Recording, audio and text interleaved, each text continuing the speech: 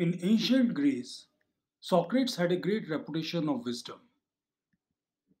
One day, someone came to find the great philosopher and said to him, "Do you know what I just heard about your friend?"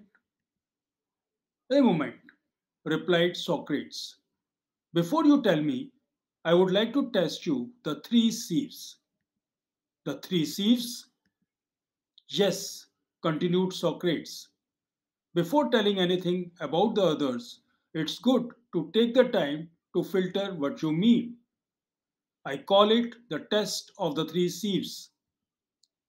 The first sieve is truth. Have you checked if what you are going to tell me is true?" "No, I just heard it." "Very good. So you don't know if it's true."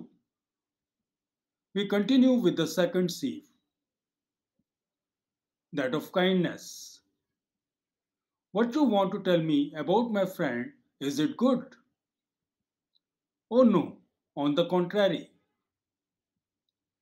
So questioned Socrates. "You want to tell me bad things about him and you are not even sure they are true.